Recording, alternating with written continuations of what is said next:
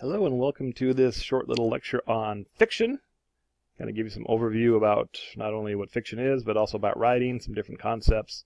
So let's get right to it. Okay, is writing a form of time travel? Well, ask yourself that question.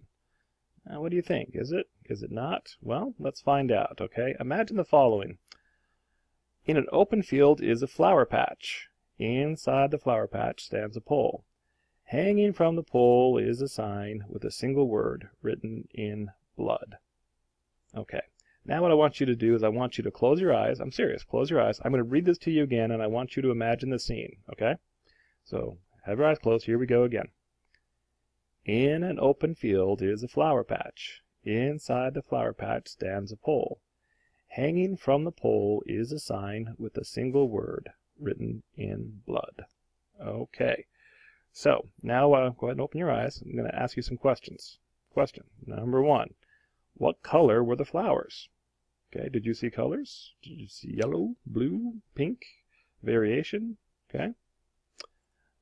Was it sunny or cloudy? Was it day or night? Okay. Again, the answer is going to be unique to you. What material was the pole made from? Was it wood? Was it metal? Was it something else? Okay. How tall was the pole? Was it taller than you? Was it shorter than you? And what word was written on the sign? Now, not everyone sees a word written on the sign. Some people do, some people don't. Okay, so those are the questions. Now, look again at the words, okay? Does it tell you what color the flowers were? No. Does it tell you if it was day or night, or sunny or cloudy? No. Does it tell you what the pole was made from? What kind of material? No. Or how tall it was? No. Okay, does it tell you what the word was? No. Okay, I wrote this a few years ago, yet right here, right now, you experienced it enough where you could give me details about the color of the flowers and the weather and the material of the pole and how tall it was. And some people can even tell me what word was written on the sign, but none of that is written here. Okay, so in a chance, you kind of time traveled. You experienced what I had written a few years ago. Ooh, something about fiction, huh? Now also notice something right here. See how it says blood? That is a very, very interesting choice for a word. Instead, let's say if we would have put crayon, would that have changed your image? Maybe. Okay, crayon is a little more innocent, maybe a little more childlike as opposed to blood. So again, word choice is a big thing. Now we'll talk about that more in just a second. So let's get to writing. Okay, the dreaded blank page. Oh dear. Sometimes you want to write. Sometimes you want to write poetry or fiction or a short story or something, or you have to write a paper for class or something, and you have the dreaded blank paper. Oh, well, how do I begin? Well, it kind of depends on a few things. There's a few different ways you can do it. One way to start is to recognize what kind of writer you are. Now, when it comes to fiction, it's different than writing research papers for school or proposals for work or whatever. But there's basically two types of writers when it comes to fiction. There are the pantsers and there are the plotters. And no, I did not make up those terms, but those are terms that are basically understood by the writing community. What do those mean? Well, basically a plotter is someone who organizes all their ideas ahead of time, lays them all out, kind of outlines everything before they start writing. This is a technique that's often used when it comes to writing research papers or proposals, okay? Some people even use this technique when writing fiction or poetry, okay? That is one way to do it. The other way to do it is basically fly by the seat of your pants, okay? Kind of make it up as you go. Now, there are values for doing it both ways. Personally, I am kind of a combination. I have a general idea what I want to write about, but most of it I make it up as I go. Give you an example of how this would work. Okay, so let's create a story together. Okay, now since this is a video and I'm doing all the talking, we'll kind of just go off of experiences that I've had before when I've done this live in front of people. Okay, so let's imagine we've got this scene here, and let's say over here on this shore is a person. Let's say a 19-year-old girl that is just from America. 19-year-old American girl over here. And her goal is to get to that lighthouse, okay? So if you're going to write a story about that, there's a few different ways you could do it. So I'll ask people, okay, well, how can she get from here to here? Some will say, well, she'll swim. So So if we're writing a story, she jumps into the water, she starts to swim, she realizes it's too cold and it's too far for her to make it, and there's just no way she's going to make it, so she makes it back to shore. Oh, that didn't work. Well, can she go around? Well, no, because there's all sorts of jagged rocks, and there's no really way for her to get around this way, and this is all ocean over here. Well, that's not going to work either. Okay, what else can she do? Well, she looks over here, and let's say she finds a boat. Okay, so she finds a boat. So she climbs in the boat, and she starts to row her way across. Halfway across, she gets attacked by a shark. Sure, why not? A shark. So a shark starts eating the boat starts to sink. She somehow has to defend herself, so she takes the paddle from the boat and she smacks the shark upside the head, and the shark goes off dazed, and now but now she's in the middle, she can't swim, she doesn't have a boat. What's going to happen next? Well, it just so happens that, let's say, a helicopter stops by from the, let's say, the Coast Guard, and sees her. And they lower a rope ladder, and they pick her up, and they take her over to safety. Woo! She's done it. Congratulations. Okay, so look, we just kind of made a story here. But notice that story was a lot more interesting than if I just said, oh yeah, she swam to the other side. Okay, because stories are about conflict. That's one thing. Fiction is often always about conflict. There's always some sort of trouble or some sort of obstacle to overcome.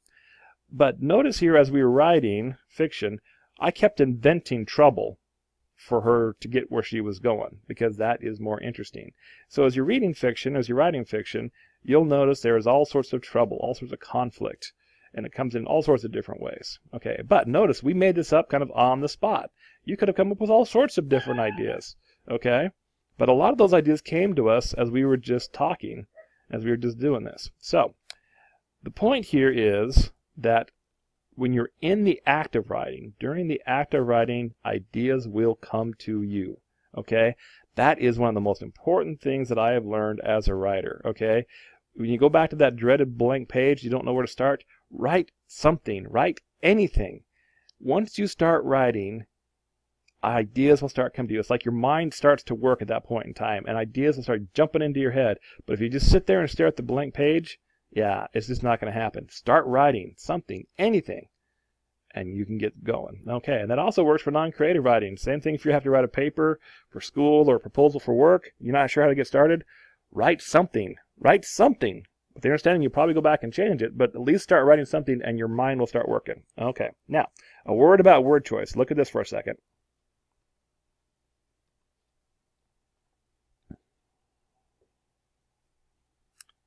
There's Batman. He's Batman. And he keeps pounding the front of the camera. Bam, he's Batman. Yeah, so, okay. Now, at first you're like, ooh, there's Batman, and he's hitting something. He's got a little bit of blood trickling from his mouth, and it looks like he's in a tunnel or something, and that's interesting, and he keeps doing it over and over and over.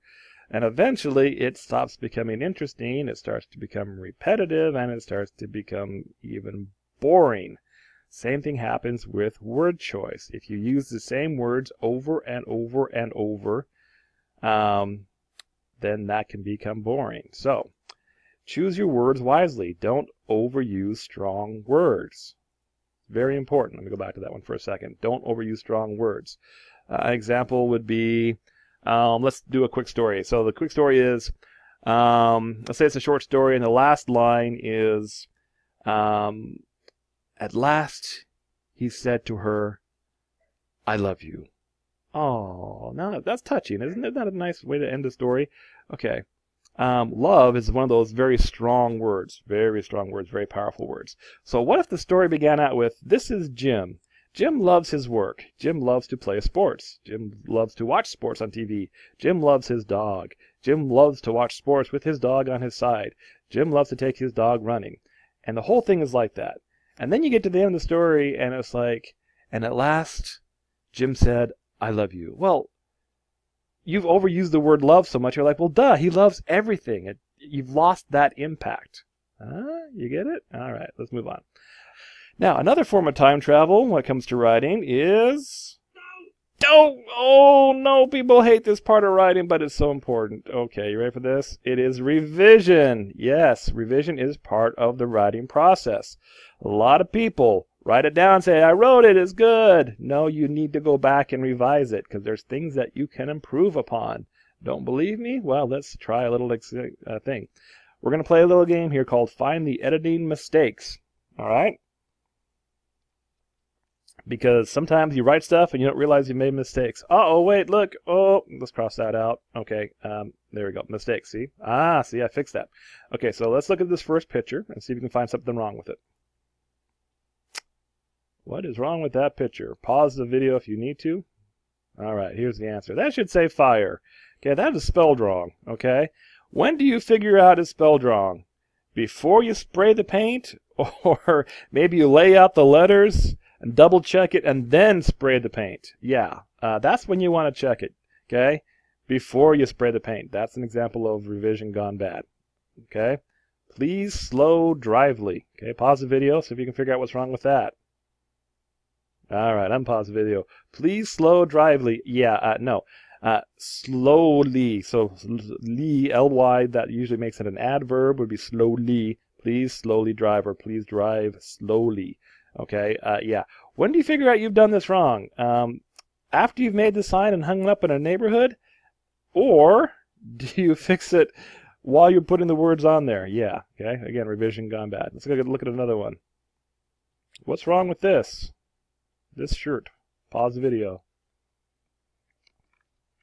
Okay, now last time I checked, that's not Asia. That's Africa. Okay? When do you figure out this is wrong?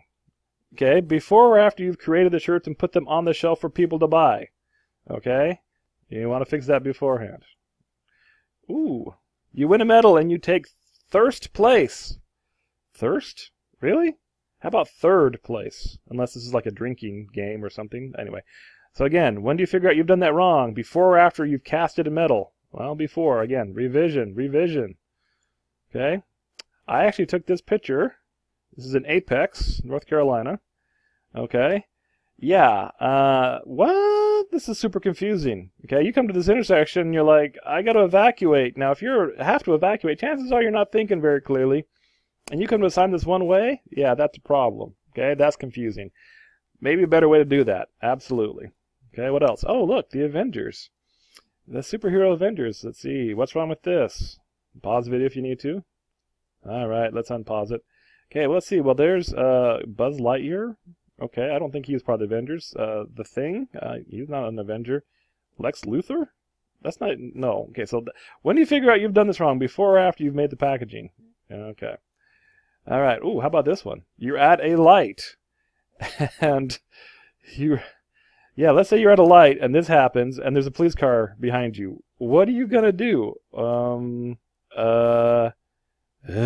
Yeah, problem. Okay, get the point.